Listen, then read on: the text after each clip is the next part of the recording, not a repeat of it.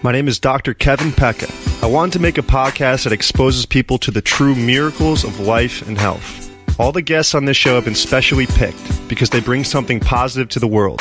They have some of the most amazing and inspiring life stories. These people have a passion for living, healing, and leaving the world better than they found it. There is something inside these people that made them keep fighting through all the tough times, even when people told them it was not possible. They carried on and made their lives beautiful again. And now they are sharing their experiences with the world. This is the Expect Miracles podcast. Enjoy the show.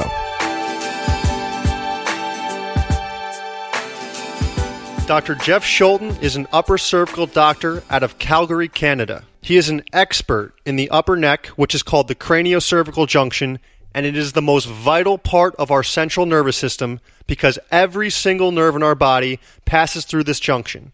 And if there is any interference in this area, your body is not functioning to its optimal potential. That is exactly why upper cervical chiropractic saved my life, and it is why so many others, like Dr. Jeff Schulten and myself, are on a mission to share this procedure with the world and get everyone functioning to their optimal potential. Please welcome Dr. Jeff Schulten. Jeff, where are you from? Oh, Canada. So, north of you guys a little bit. And I was born in Ontario and moved out through Saskatchewan to Calgary. But I've been in Calgary since university, and that's where my family is now. I hear it's beautiful out there, especially this time of year, huh? It's gorgeous. We're having a lot of wildfires right now, but it's a beautiful place to come and visit. And Calgary's on the kind of the eastern side of the Rocky Mountains, so right by Banff and Lake Louise. I was going to say, is that where Banff is? Because I've seen pictures of that, and that just looks unreal. It's pretty awesome. It's a nice playground to have in our backyard, that's for sure. Air tastes good out here. Yeah, the air tastes good. So what were you into as a kid growing up? Play any sports or? Yeah. I played a lot of soccer. As a Canadian, you'd think I play a lot of hockey, but I wasn't any good at hockey. So I grew late. But yeah, soccer. I played indoor, outdoor. I played a ton of that and a ton of basketball. So those were my sports. Really, they consumed the majority of my time growing up for sure. You ever run across Steve Nash ever when you were playing basketball? Probably good that I didn't, but no. So Jeff, how did you get into the healing profession? When I finished high school, I didn't go straight into university. I kind of didn't know what I exactly wanted to do. So I took a year off. I went over to Amsterdam where my dad's from, and I have a lot of family. Lived there for a year and worked on the market selling fruits and vegetables and just, sort of experiencing life off the treadmill, I guess, a little bit. And that was an awesome experience. And as I was there, I realized, ready to continue on with higher education. And I figured I'd go into business, so I started into commerce. And by the end of the first year, just really kind of found it wasn't very inspiring for me. School hadn't been inspiring up until that point, and that was no different. And are you still in Amsterdam at this point? No, I'm in Calgary. So I came back to Calgary from Amsterdam and started university. At the end of the first year, then I realized maybe I gotta do something different. So I moved over to kinesiology and started taking some courses in kines. Just dropped all my courses on the first day of class and started auditing them and then registered on the third. And that was an interesting thing for me because one of the classes that I registered in, a guy named Dale Butterwick, was a prof of athletic therapy class. And one of the things he said on the first day is he said, a lot of the classes you take, nobody's ever going to ask you anything about. They don't need you to know anything about it. But this athletic therapy thing, when people hear you take it, they're going to start asking you questions about problems that they have. And if you know this information, you're going to be able to help them. And if you don't know this information, then you won't. It's pretty simple, And I was like, that's kind of a cool idea, right? So then I decided, why don't I just study this information? And at the same time, I was taking some biomechanics classes, some anatomy classes. Those were really interesting to me as well. And so I found that studying wasn't, for the first time in my life, really studying wasn't that painful. And I enjoyed what I was learning. And so I did all the athletic therapy classes that I could. Really enjoyed that, working as an athletic therapist, student athletic therapist anyway, through my undergrad. And right around second year, I guess, my sister, who was at the time 16 and had a stroke when she was 5 and was hemiparetic, so only one side of her muscles worked normally and the other side had an upper motor neuron lesion basically and constant spasm, had created an imbalance, an asymmetry in her musculature enough that it had created a pretty enormous scoliosis for her. And so, yeah, my parents, kind of researchers, so they just continued to research things. And eventually they found NUCA, a guy by the name of Alberti, who was the NUCA president at the time. And Jeff, what is NUCA? NUCA is a set of procedures developed by an organization known as the National Upper Cervical Chiropractic Association. And so in chiropractic, basically around the turn of the century, chiropractors started taking x-rays, like 1912, I think it was, and then gradually started focusing on the upper cervical spine. And as that developed over the next few decades, different sub-procedures started to develop as people took it in different directions. And one of the directions was by a guy named John Grostick, who eventually joined by a guy named Ralph Gregory. And they were just looking at the way to correct the spine, taking pre-x-rays, determining the position of the vertebra, and trying to reduce the imbalances back to a more neutral position. And then after John Grostick died, there was a number of organizations that were formed out of people that had been studying with him. And one of them was NUCA, formed in Michigan by Ralph Gregory. And so NUCA's been around now as an organization for 50 years. The Grostick work is coming up on 70 years. And it just continues to develop. Even at the very last conference, there was a new part to the analysis. I won't bore you with details, but that had been studied and then incorporated into the work. And so what's really cool about NUCA is its ongoing development. I mean, it's not a fast developing procedure because there's lots of people that are doing it, and it's done a lot of historical development, but it continues to take information that its practitioners find, study that information, and if it makes the reduction better or the analysis more precise, then it's incorporated into the procedures. That's NUCA. And so your sister came across this when she was about 16 years old? That's right, yeah. So going back to that, my sister was 16. My parents came across it, and so I took her out there hoping to reduce the effects of this massive muscular imbalance in her body. And yeah, so when she's out of alignment, she has a leg that's about 1.5 inches short. And then when she's in alignment, it's even. And so that was a pretty profound effect that he had on her, was able to even her leg length and balance her hips and do it all through the upper neck. And as somebody at that time studying anatomy and physiology and biomechanics and having an interest in that area, that was very interesting to me. And so he then transferred her back to Calgary, where there were 2 NUCA practitioners, one by the name of Gordon Hassick and one by the name of Gary Thompson. And in the end, I ended up going in and chatting with Gary Thompson. He was nice enough to make some time for me. And so I went and chatted with him. And as I spoke with him and observed what he was doing, it just seemed really, really inspiring to me to be able to make that kind of a difference in somebody's life. Just to drastically, change someone's life for the better. You see miracles happen every day with upper cervical. It's unbelievable. It's one of those funny things that almost becomes commonplace. You know, I think when I started practice, there was a psychiatrist down the hall from me who had a lot of interest actually in alternative medicine. He did a lot of acupuncture and that kind of stuff. And so he would take me out to lunch. He kind of took me under his wing, I guess, a little bit, and would buy me lunch periodically and give me advice. And a great guy. His name was Bud Rickey. And he said, you know, Jeff, the challenge in practice is to concentrate on the 95 and not the 5. And I think it's interesting in our practices, I don't know that we have the 5 even. But there's certainly maybe the 1 or the 0.5% that on a day-to-day basis we don't have the kind of results that they want or that we want. But really, it baffles me every day the changes that people are able to see in their lives and their ability to exist in a healthy way. It changes the entire family's life too. Because now that this person's struggling, the whole family feels it, and that person's life changes for the better, and the whole family's better for it. That's also awesome to see in practice as well. Yeah, it absolutely is. I mean, you know, when I started in practice, Kevin, I was seeing all these changes, and I really didn't understand when somebody would come in and say, can you help me with this issue or this issue? I didn't have any ability to kind of have a sense of whether we would be able to help them. The likelihood was so high that, of course, most people were finding some kind of positive effect. I just didn't know what that was. So after I was in practice for 2.5 years, I actually did a retrospective analysis of all of my patients and all of their outcomes after 7 weeks under our care. And it's just incredible, you know. The average reduction in postural imbalance was 83% within 2 or 3 days, and that was only because I only checked them again 2 or 3 days later. Yeah, very true. Then I did looking at the symptoms and what their experience was symptomatically, we have a really interesting relationship with symptoms in upper cervical because we're looking for something that could be the underlying cause of so many different things. I mean, with the hierarchy of neurology that's in the body, you have an injury to your low back that's catastrophic, and boy, that really makes a dent in your life. And in your neck, if you have the same injury, it's a huge deal, right? It includes all the issues that would be in your lower back, but even more.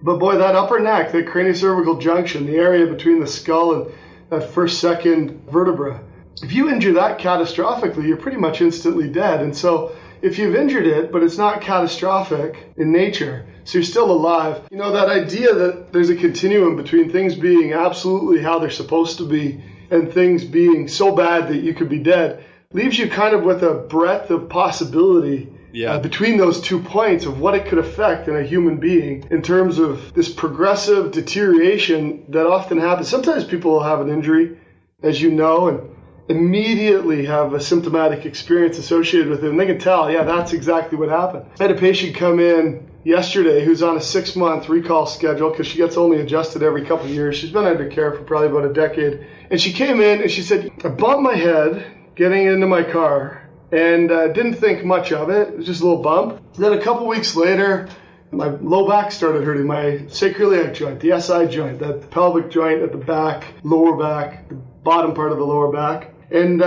she's like, I didn't clue in. I said, what's going on here? She hadn't been in for a number of months and she hadn't been adjusted for a really long time.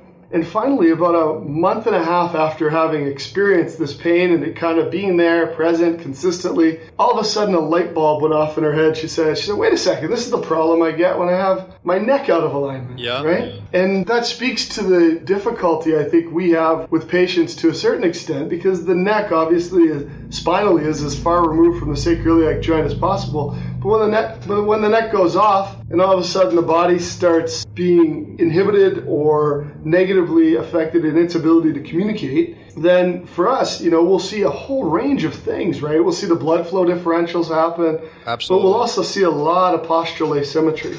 And as she started walking with that postural asymmetry, that eventually recreated her original symptomatic experience. Well, it's the most unstable area in the body with the most neurological significance, correct? That's it. So, I mean, every single nerve in your body passes through that foramen up there, and it literally can affect anything. It's just unbelievable. Totally. So that's why it's an interesting thing, because as you get into this stuff, and, I saw this stuff happen with my sister, and I thought, that's really cool.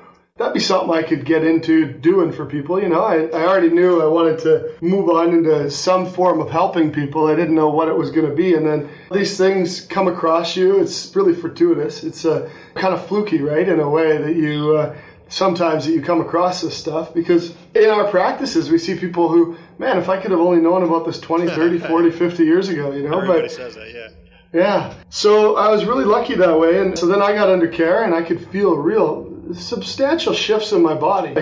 I was in a very different place, and I wasn't a highly symptomatic person, but I would periodically have issues, and mostly what it was I could feel my body sort of shifting structurally, and I thought that was pretty cool. And my wife, who at that time we were dating, she would have a headache or stomach ache here or there. I was planning on doing this chiropractic thing, and she'd never been to a chiropractor, so she decided she'd go in, and she gets adjusted. Her nose starts running, ran for like 3 days, and then a few weeks later, she realized, wait a second, I don't have to use my bronchodilator anymore when I nose spray. Like, she had asthma pretty significantly for a couple years, ever since she had a bronchitis that was mistreated with antibiotics from different practitioners for about a year without anybody asking her if she'd been on them before, until one guy did, a young doc did, and took her off them. But she basically had this ongoing bronchitis for a year that eventually healed after she came off the antibiotics. But he took her off of them, and then she was left with this asthma. So for a couple of years, she had this condition where she was dealing with asthma.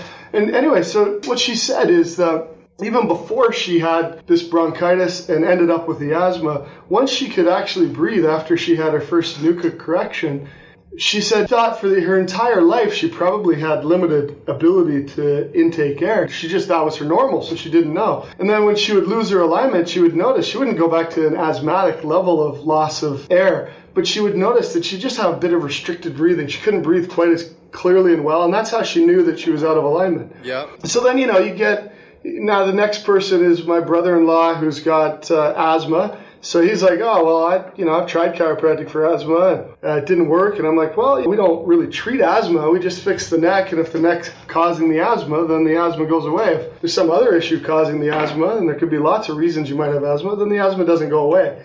It's not that the neck wasn't an important thing to get fixed anyway.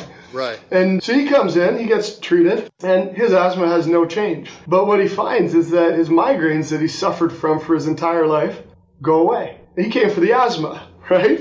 So his migraines are gone. Now he has an issue, and he's still under care now, and he comes in periodically. He knows he's out of alignment because he starts to get a cold sore. Really? On his lip. He used to have cold sores all the time. As soon as he starts to get a cold sore, he knows he's off, and it doesn't get full blown. He can just feel like some sort of, I don't get cold sores, so I don't know, but like some tingling, right? And then he comes in, gets adjusted.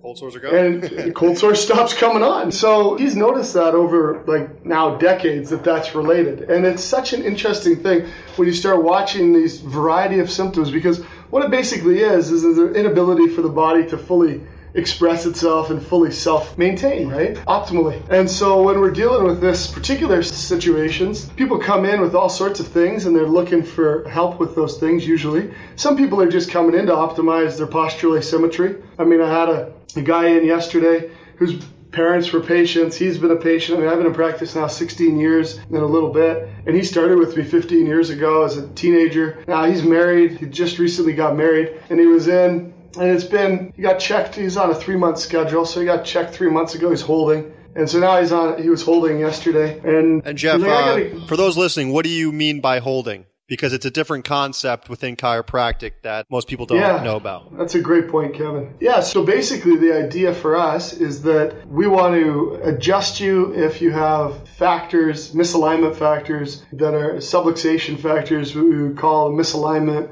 of the vertebra when it kind of affects you neurologically and affects your brain-to-body communication. And so when that's happening, that's when we adjust. So we monitor a bunch of objective findings to try to understand if a person is in need of an adjustment or if they're not in need of an adjustment and their body's functioning well. And the job is, from our perspective, is to adjust people as little as possible to get them the best results. So when somebody holds their alignment really well, we'll gradually space out their appointments depending on basically their frequency. And so this guy, he was coming in for a checkup and everything was good.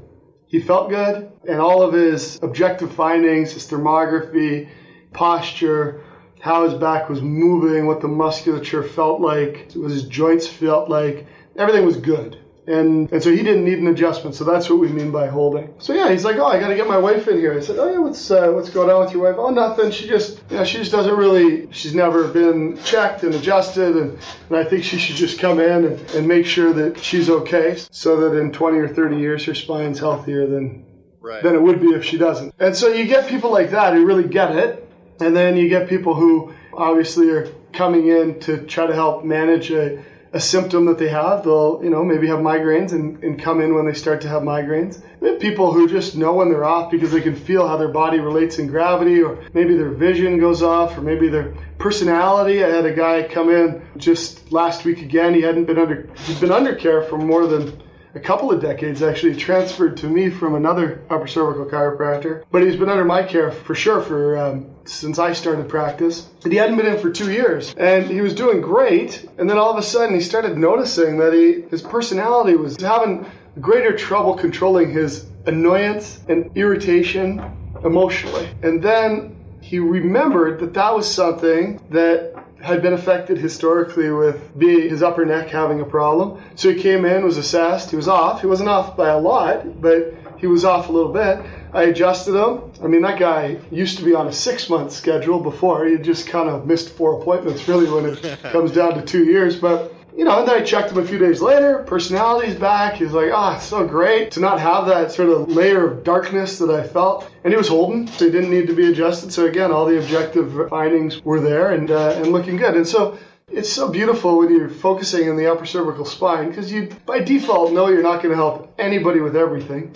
But you can help anybody with potentially anything. And you don't know what it is that's going to be affected, because the body being a self-healing, self-maintaining organism, we end up with this ability, if we remove this interference, for the body to just function better. Definitely, with almost everything.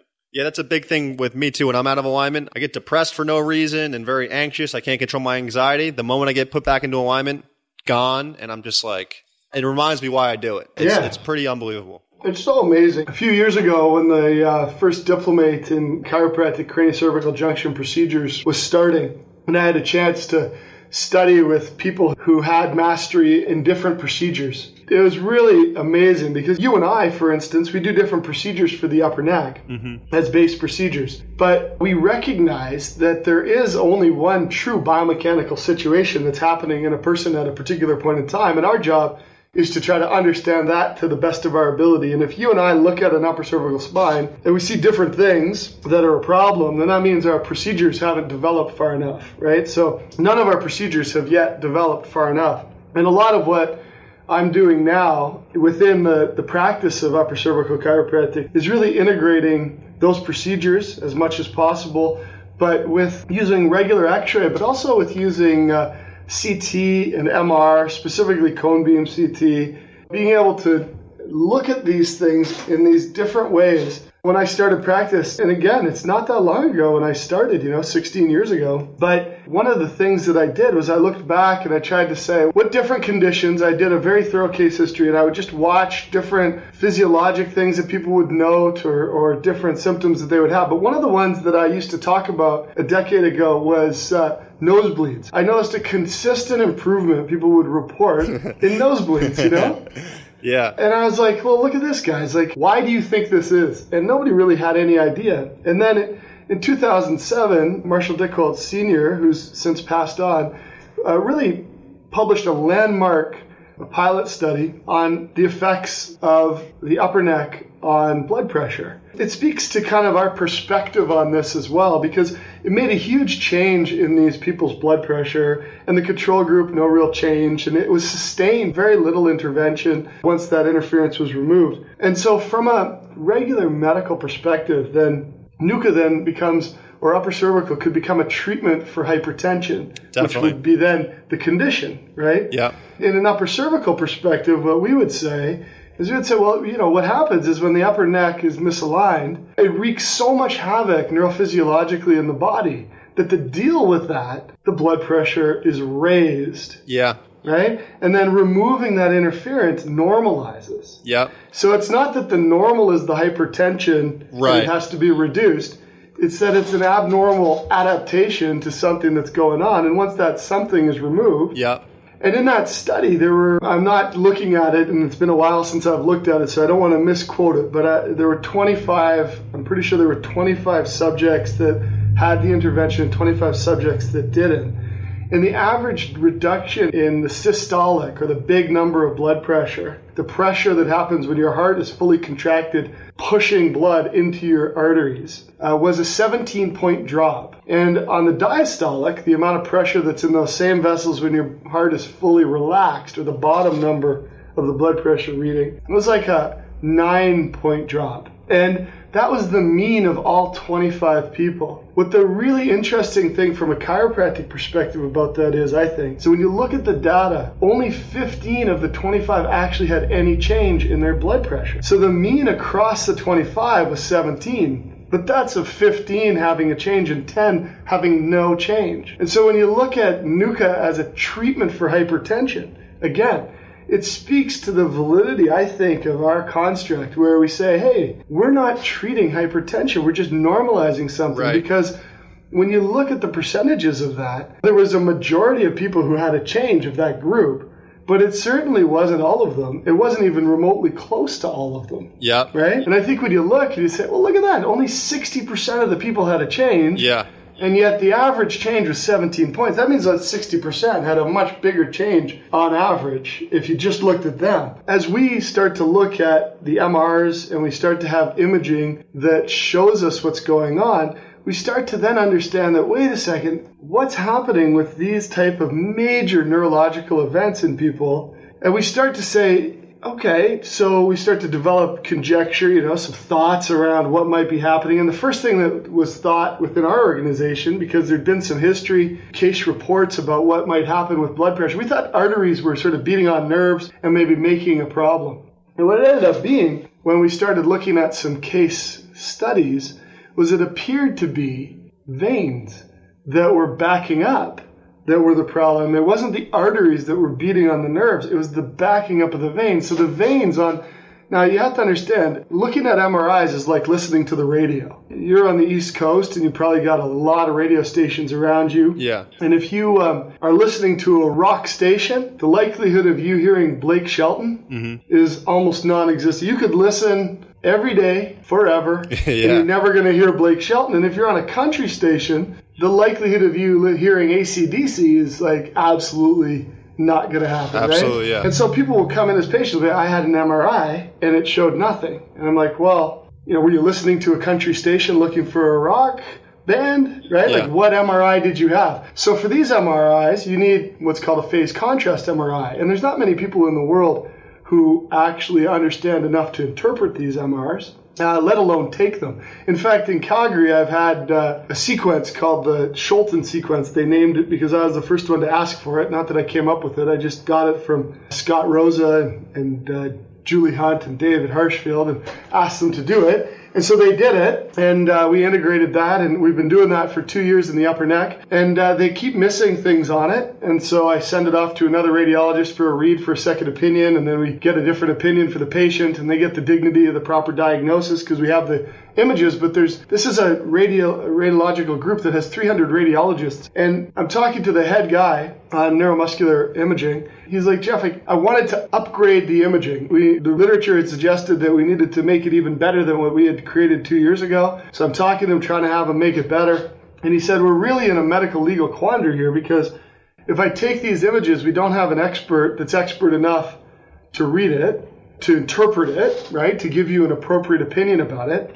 And you don't have enough patience for me to dedicate a radiologist to learning about it, because if they learn about it and you send me 10 patients a year, they have to relearn it every year because radiology is about repetition. That's how we don't miss things. So now we're working on a study so that they can take the images. We have to get a study passed through an ethics review board, and now they'll be able to take the images and I'll be able to send them off to a different radiologist in Florida who has the expertise to read it, as long as they're working under some sort of what is called an institutional review board in Canada. And so it's interesting because patients will come in, they're from Calgary, they've had MRI imaging in Calgary, and they're telling me that there's nothing there. But right. What I know is that they haven't had the imaging they're listening to the wrong radio station to find even what they think might be the problem. Yeah. And so coming all the way around to this nosebleed concept that I had said earlier, when you think about all the blood backing up in the veins, and if you understand the way the heart works, pushing blood into big vessels to small vessels on the artery side, and then through capillaries or capillaries into the vein side or the venous return side, if that vein side is expanded and tortuous and full of blood, then you're kind of probably a lot of people are having backup in their skull and brain and therefore face and nose of blood vessels. And so then if a blood vessel is more full, you can imagine that it's more likely to blow and in a pressure change situation maybe create a nosebleed for that person. That was probably the first time that I had that recognition was probably around 2010. But in 2004 was when I did the retrospective analysis and I knew about the nosebleeds. So you know about the nosebleeds in 2004. You start to see some bit of the imaging in 2010, and then we start to understand how these conditions relate to each other. And that's really the essence of, I think, the early stages of scientific inquiry is this observation, right? And then we have to move up this. If people really cared about nosebleeds, and that was a major reason why that was negatively affecting their lives, it might take a higher priority than it currently does. Because what we're dealing with are people who have major issues with what we would term craniocervical syndrome, which is what you and I treat, which is, they'll have pounding headaches at the base of their skull, they'll have dizziness, they'll have vision disturbances, they'll have hearing disturbances, they'll have extremity numbness, they'll hit walls when they walk, and it's all different levels because this continuum, again, here's the thing. The continuum is normal to dead, right? So normal is no injury to the upper neck. Dead is catastrophic injury. So if you're on that continuum, our job as people who deal with this area is we're never going to make it normal again, because once it's been injured, just like if you've cut yourself anywhere at any age, you can still see the scar. It's not going to be normalized. But the question is, can we move it into a zone or up that continuum far enough so that it's not negatively affecting that human being's life in a significant way? Right. Just like you, when you say, I feel anxious and depressed and dark when I'm subluxated and I get adjusted and I don't feel that way. Yeah. It's like you probably have to get adjusted periodically. The job is, how infrequently can you have that happen? Right. And that's about us as chiropractors doing our job as well as possible, but also us recognizing that there are other professions that are doing things that influence what we're doing, and us taking the time to understand them and stewarding proper interfaces with those professions and stewarding proper referrals to them. I always say to my patients, treatments are like socks and shoes. Often there's a particular order that works best. And so just because you've tried something in the wrong order, don't say socks don't work because you put on the shoes and then the socks and then you burn through them, right? Like, you just didn't know what order to do it in, and our job is to help you know that. Yeah. Well, that especially goes with upper cervical because we are usually the last people that this person has seen. They tried physical therapy, they tried other chiropractic, they tried standard Western medicine, and nothing has worked. And then they get under our care, and then they notice that the physical therapy starts working again, the acupuncture starts working again, the massage starts working again. So that's a very interesting point you just brought up. 100%. The opposite happens too, Kev. Very true. Most of the time you're 100% in terms of what's going on, but sometimes I have a situation where, let's say somebody's got an issue that they've been dealing with, and I can get them adjusted and it can help them, but they don't hold. Mm-hmm. Maybe hold for a week or something like that. And that can be very frustrating for somebody when they can get a glimpse of what it's like to not have these issues and to have their health back, but not have their health back enough that they have an adaptive capacity to deal with significant stress, right? So they keep losing it. It's kind of like blowing a fuse. You got to have enough bandwidth, I guess, for you and I to be talking right now, and you have to have enough capacity to deal with the stressors that happen. So there's a percentage, and that percentage is what drives me.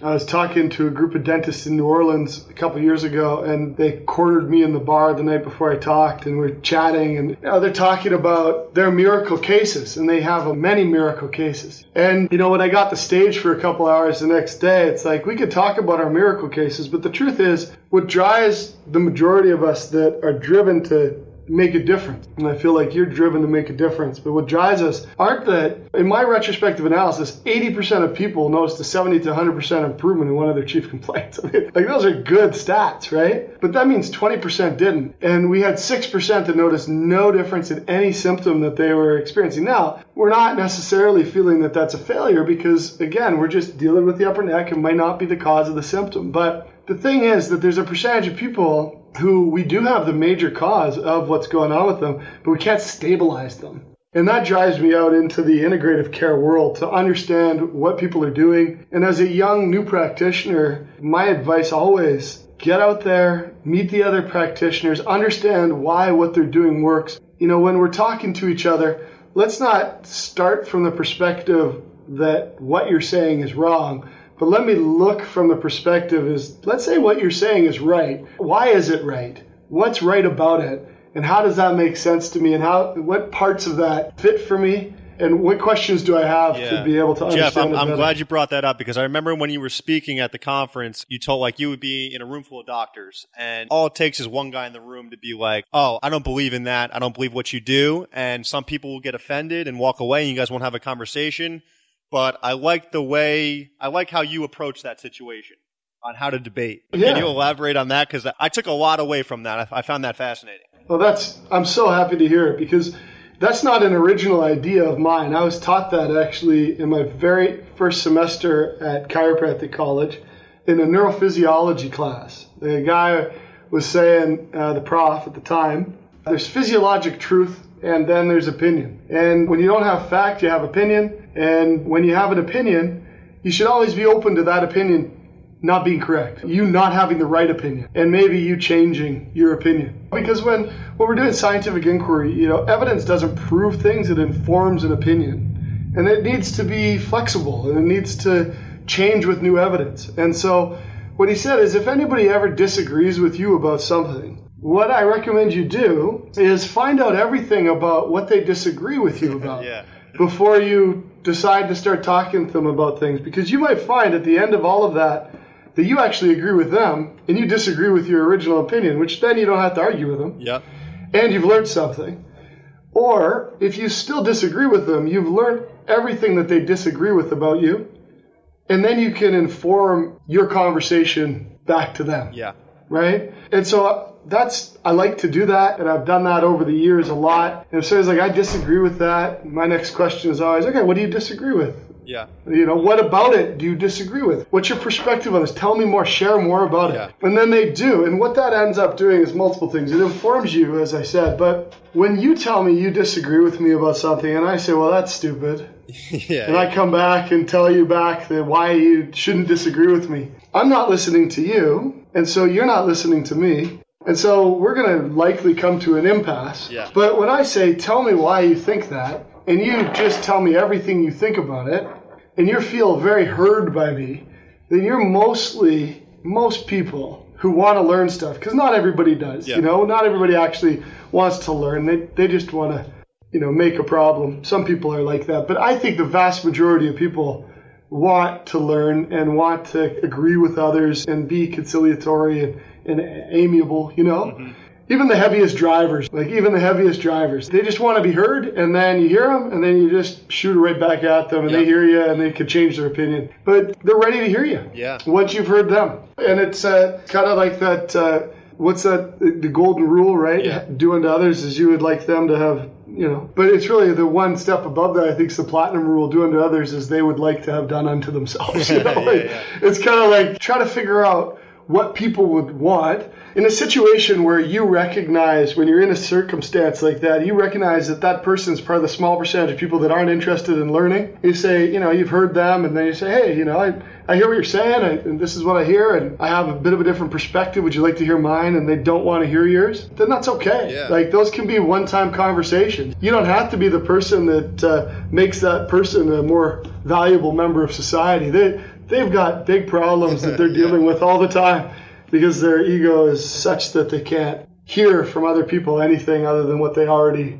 believe. Or they've had some other challenges, or maybe they just aren't ready to hear it at that time, and maybe they'll hear it on another day. Yeah. I think that for all of us, as we try to understand things, listeners of yours that don't necessarily understand, even as you said, what NUCA is, or how that works, or what Blair is, or what upper cervical is, or how it might interface, they might have a tendency to be like, oh, that's impossible, that's too good to be true. It's our job to make sure that we put a dose of reality in there. It's not like everybody's a miracle. I'd say in my practice, the home runs are probably 10 to 15%. And by home run, I mean person's coming in, they're suffering really, really badly, and they've been suffering really badly for a long time. And we adjust them, and it instantly changes. And it's probably about, again, based on my historical research, is 6% that have no symptomatic change. But there's very few that we can't actually help in an objective way. And even those that don't get a symptomatic change in our office will often want to continue care because they can see the difference that it makes in their life, and they intellectually understand it. Not everybody's like that. But when any of the people who are on this, listening to this, that have a health problem, the key thing to understand about health is that when we're looking for a single solution, we rarely find it. And I think in the 10 to 15% that we hit the home run, what's happened is they've put a number of pieces of the puzzle in place, and I was just the icing on the cake, to mix metaphors. I put the last couple pieces in, and everything came around. Whereas in the people that we don't make any kind of symptomatic change, what I think is we're putting some pieces of the puzzle in place because we're helping them. I mean, we can objectively see that we're helping them. Otherwise, we wouldn't even start. We wouldn't continue if we didn't see some objective results. But if their condition doesn't respond favorably to what we're dealing with, then it doesn't necessarily mean that those pieces of the puzzle weren't important. You might need to keep those pieces of the puzzle as you search hopefully with the help of your clinician, for the other pieces that are necessary to put in, right? Yeah, definitely. So that's how we practice here in beautiful Calgary, Alberta. I know that a lot of us practice that way upper cervically. There's some who still practice with, they don't really monitor symptoms at all, and they try to not have people talk about their symptoms. But really, I think that physiology and symptomatic expression and understanding what people are experiencing is an important piece, as important as the objective. Maybe not as important, but because you can't guide your care with the symptomatic pieces, but you can inform your care. Absolutely. And you got to be strong enough in your beliefs and your objective test, things like you don't need an adjustment today, but I hear you. And it's almost good for them just to get a little bit off their chest, tell you how they're doing. And like you said, some people just want to be heard. And there is a fine line to that. You know, some people will talk forever, but some people just want to be heard, and that goes a long way with them too. So, Jeff, what are you doing now? So people that are listening to this, and there's not many upper cervical doctors in the world, you're putting together a website, correct? That's linking all the upper cervical techniques where people can go and find the nearest upper cervical technique near them? Yeah, that's right. I mean, we're doing actually quite a bit. So right now in upper cervical, I have a few different roles. I mean, I'm on a research board called the Upper Cervical Research Foundation. I'm president of NUCA right now, the National Upper Cervical Chiropractic Association. I'm past president of the Upper Cervical Council of the International Chiropractic Association. And so I'm still on that board and as a board member, but I served my couple terms as president. And in addition to that, what I'm really passionate about is the idea that students coming out of school with heavy loans and such might be able to come out and land in practice and be mentored in the development of their clinical skills, and then find themselves a way to be in practice and own their own practice and over the course of a 6 to 10 year period. And so what I'm working on is a multi-pronged approach to that. That's the big picture. The little picture is that there's a need for upper cervical chiropractors to find each other, and that's uppercervicalcare.com. So any upper cervical chiropractor can get a free listing on there, and so therefore we can find each other with a little greater ease. We just want to have everybody listed who defines themselves as an upper cervical chiropractor, and then they can verify themselves and they can have higher grade listings if they want. The other piece to that is that upper cervical chiropractors need good material for communicating, and so we have Upper Cervical Stuff, which is branded reasonably generically as Upper Cervical Care, but it's really beautiful stuff made by Billy Doherty, and so that's Upper Cervical Stuff. And then we've got Healthy Chiropractic, and Healthy Chiropractic is resources, business resources for upper cervical chiropractors. And so as you move up the different membership rankings of Healthy Chiropractic, you have different resources that are available to you. Some things, when you do it by yourself, it's much more expensive than if you do it as a group. And so certain things relative to business are organizations for technique. I believe the Blair organization is very strong right now. NUCA is very strong, but they're not really about business. They need to be about procedures and technique and research. And so we need organizations that focus on helping chiropractors with good ethical business systems that are focused on upper cervical chiropractic, so that people don't have to go out and adapt business models from mainstream chiropractic to try to make them work in upper cervical. Because as somebody who consults with chiropractors regularly, I see some just terrible suggestions and terrible advice that they get. So Healthy Chiropractic is there. A long-time upper cervical patient advocate, somebody who funded The Power of Upper Cervical, which is a movie that you might have seen. I have, yeah. I love that. Yeah, a guy named Greg Buchanan. So he is in this group with me. So there's a few owners of this group right now. It's basically myself, Carrie Johnson, who's an upper cervical practitioner in Minneapolis, Julie Mayer Hunt, who's in Tampa. Yeah, I've heard great things about her. Yeah, Thad Vanyo, who's outside of St. Louis. Greg Buchanan, who is upper cervical advocate. And then there's a bunch of people involved, like Amy Holliday, who's in the southeastern United States. Joey Miles, who's in the southeastern United States. Tony Monin, who's up in the northern United States, like Ohio. But a lot of us are working together, and there's other people who are more peripherally involved that are lending support to this idea, this collaborative idea. But what we want to have is through Greg Buchanan, is something we're creating called Friends of Upper Cervical, which when people are experiencing a health condition that they're trying to have treated through upper cervical, they currently don't have have a lot of support groups or those kinds of things or resources to get to because there's so few of us and we're spread so far apart. But what we want is for those patients to be able to find each other and advocate for each other and support each other and contribute to public awareness and contribute to research and have a landing place for that. So that's in development right now. We also have Transition to Success, which is Blair Schmaus in Edmonton is involved with, Tad, who's Carrie Johnson's associate in Minneapolis, Callan Stittelberg in Rochester, Minnesota, and Amy Holliday, who I already mentioned. They're heading this Transition to Success. So we need a place where students, when they're interested in upper cervical, can find the resources to teach themselves and teach each other. That's kind of non-technique biased. So that gives them information on techniques. So we're working with the Council on Upper Cervical Care and Healthy Chiropractic, so on the business of it, and bringing those things to them in a really clean, non-solicitous way, right? And then again, as the transition, allowing people to find associateships or landing opportunities like you've done. You're taking over a practice soon, so you need to be able to land and train, and then you need to be able to stay there and grow your practice and help people and put down roots. And so those are the basic pieces of what we have right now, which will eventually create basically funding for chiropractors, because banks can't pick successful chiropractors, but I think we can. We can have metrics on chiropractors, kind of like baseball cards, and understand what they've done during an associateship. And then we can, instead of each of us taking the chance on maybe one associate, putting them in a new practice, maybe we could have 1,000 different people microfinancing a practice and an investable opportunity. So I like that. That's where we're going in the next 10 years. That's a great idea. Yeah.